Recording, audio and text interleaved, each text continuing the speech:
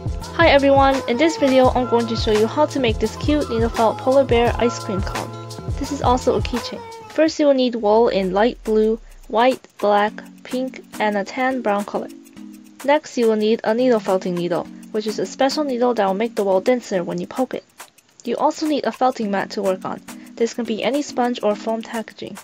Lastly, you'll need a tiny bit of thread for the cherry stem. Let's get started with making the head. I'm taking some white wool and rolling it into a tight ball. I put a stuffing ball in the middle to save some wool, but you don't have to. I ripped off the excess wool, and now I'm just tightening the ball as much as I can. Make sure to start with a small amount of wool because you can't take the wool off once you felt it. Grab your felting needle and start poking at the ball while rotating it. Make sure to watch your fingers or else you might poke yourself. Needle felting is basically turning wool into sculptures by using a special needle to link the wool fibers together and make it denser. As you keep poking, you will feel the wool get denser under your needle. Poke evenly on all sides. By the way, my bandage is from a paper cut, not from needle felting, but you should still be careful just in case. I'm using 3 needles at once to speed up the process. Make sure to hold all the needles very tightly when you're doing this. I know there's a needle felting pin that you can buy with multiple needles, so you can also use that. To build up the size of the ball, just take some loose wool and wrap it around the ball. Make sure the wool evenly covers all sides of the ball. Remember to only add a little bit at a time to prevent it from becoming too big. You can always build it up if needed. Here's the finished ball. It should be slightly squishy and smooth. Now I'm going to make the ears. Take a small amount of wool and roll it up into a semicircle shape. Try to make it as ear-shaped as you can. Poke down the wool with the felting needle. Keep poking and folding it into an ear shape as you felt. Make sure to poke on the entire surface and all sides of the ear, even on the edges. Just keep poking and eventually you will feel the ear get stiffer. For me, it feels like the ears take the longest because you have to felt all the way through the center instead of just on the surface. Leave some wispy parts at the bottom of the ear. This is important because it will help us attach the ear to the head later. Keep going. The more felted it is, the better it will turn out.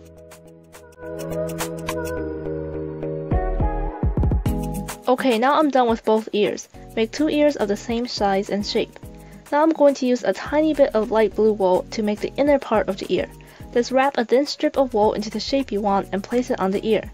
Make sure to leave a white border around the blue part. Poke down the wool until it's flat and attached to the ear. We want it to have a clean border, so you can use your needle to pull and drag the wisps of wool in the right direction. Don't drag the needle too hard or it will break. I needed to add a little bit more wool to fill in the shape, so I'm just taking a very small strand of blue wool and placing it down. Just keep stabbing until the blue wool is flat. Now I'm done with the blue part of both ears. Try to make them look the same. Before we attach it, make sure to try on the ear to see where it goes. Then use a needle to poke repeatedly in the same spot, which will create a mark. This will help us place the ear. To make the hole a little bit deeper, I'm using some scissors to slightly enlarge the slits for the ears. This will make it better to attach the pieces together. To attach the ears, just place the ear on top and spread the loose wisps out so you can poke them in place. Make sure to poke down the loose wisps firmly on the sides. Once one ear is firmly attached, do the other ear. You can tilt the ear in the direction you want and felt it down to keep it in place. And here is the head so far. Next, I will be making the snout. Take a bunch of loose wool and roll it into a rough oval shape. It doesn't need to be perfect. First, poke down the edges of the wool. Try to keep the wool on the lower half of the face. Don't go too high. Once you felted the edges a little, you can felt in the rest. This will make sure that the wool patch is secured before we shape it. To shape the snout, just bend and fold the wool into an oval shape. You can also use your needle to pull and drag the wool in the right areas. You want it to be a small oval shape on top of the head, so the shape is pretty much the same height all over. Just make sure the wool is firm all the way through. Also make sure the edges are very defined. I defined the edges by poking vertically on the sides of the snout. I also added a little bit more wool on the surface to build up some height. Here's how the snout should look like. A small oval shape that's not too tall but still defined. Okay, now I'm going to make the nose. I'm just taking a small wisp of blue wool and rolling it into a ball before placing it on. I'm carefully poking it in place to make sure that it's the right shape. You can make a triangle or an oval shape.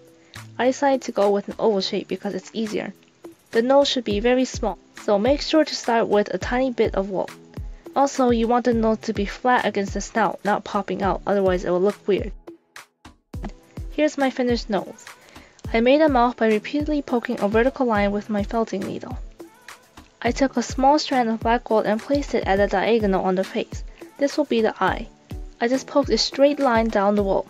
I didn't poke all the way across, only on a small part. Be precise and poke the line down.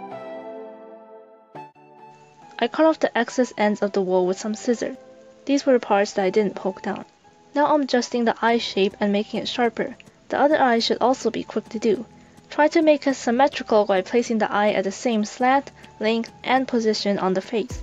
Again, I'm just cutting off the excess. The eyes are now done. To make the cheeks, I'm just taking 2 small balls of pink wool. I felted it into a circle shape. Keep poking it and it will eventually become flat.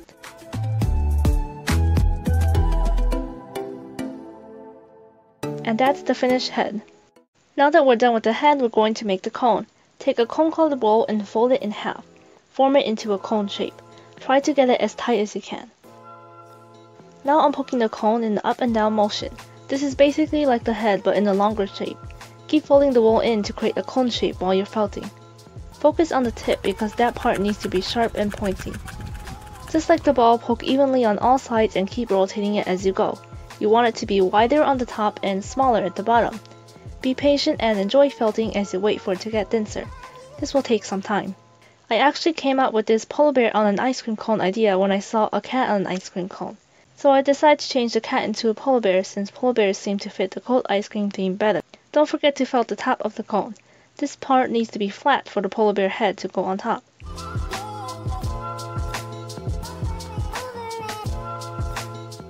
I needed my cone to be a little bit wider in the middle, so I'm adding some loose wool around it.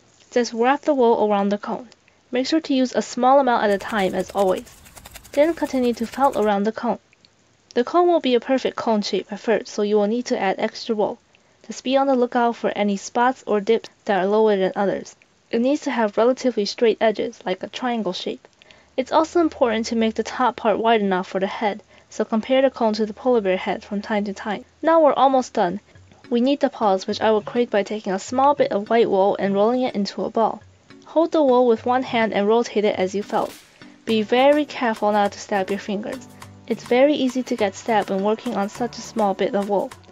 Or you can use 2 needles, one to hold the wool and the other for stabbing, which will reduce your risk of getting stabbed.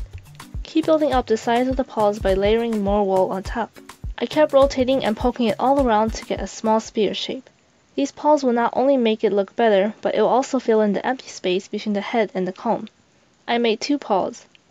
Now I'm going to attach the pieces together. I took a small wisp of white wool to attach the head to the cone. Then I'm just poking across the cone to connect the head together. Poke from the cone to the head, making sure to felt the loose wool in between. Hold the head very tightly against the cone. Try to use a hand to hold the 2 pieces at the same time and push them together as you felt. The way you hold the pieces together at the beginning will determine the final outcome of the piece, so make sure you place it right. Wrap the loose wool around as you felt and make sure to get all sides. The important thing is that when you felt, make sure to get both pieces, not just one. So go through both the head and the cone. This will create a secure connection. Next, I'm going to attach the paws. Again, I'm taking a small wisp of wool. You don't need a lot. If you use too much, it will be visible from the outside and it won't look good. Wrap the wool around the paws. Use the loose wool to attach the paws to the rest of the body. Make sure to attach it to both the head and the cone. Go around all sides of the paws and felt the edges. I'm doing the same for the other paw.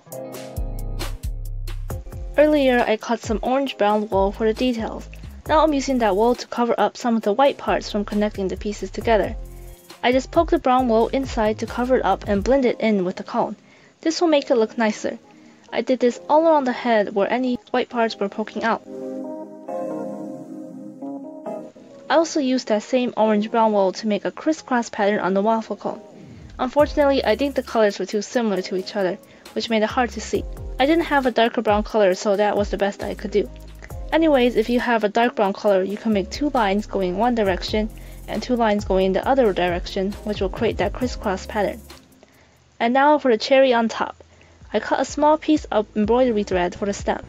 Cherry stems are usually green, but I decided to use brown because it matches the color scheme. I put the thread on a piece of parchment paper and added some white glue on top using a paintbrush. You only need a small dot of glue. The glue will dry clear.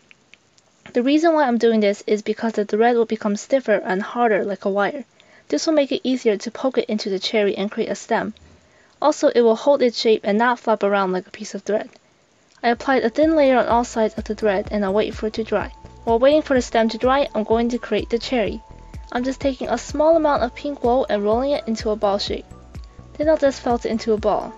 This is just like the paws except smaller, so it's pretty easy and quick to do. Make sure to watch your fingers. Now that the cherry is finished, I'll make it a little more colorful by adding some chalk pastel. I scribbled some chalk pastel on a sheet of paper and I'm using a brush to add the chalk on top of the cherry. My cherry is a light pink color and I wanted it to be a dark pink, but if you already used a dark pink or red then you don't need to do this. I also added some chalk pastel to brighten up the cheeks. Be careful not to get any pink on the white part of the head. The stem is now dry, so I'll cut it to size.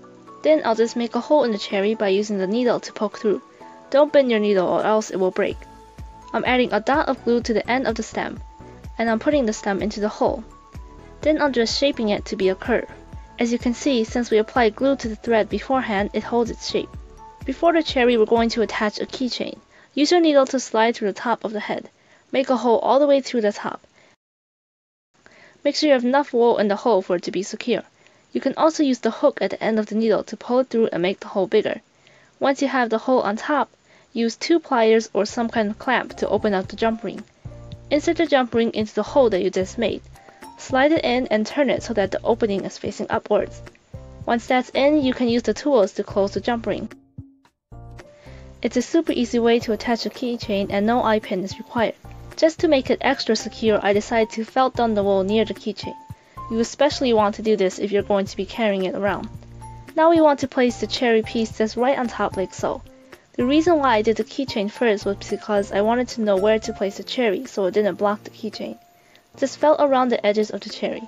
No extra wool is required this time since the cherry is so small. And now the keychain is finally finished. Don't forget to give this video a like and subscribe. Thank you so much for watching and I'll see you next time.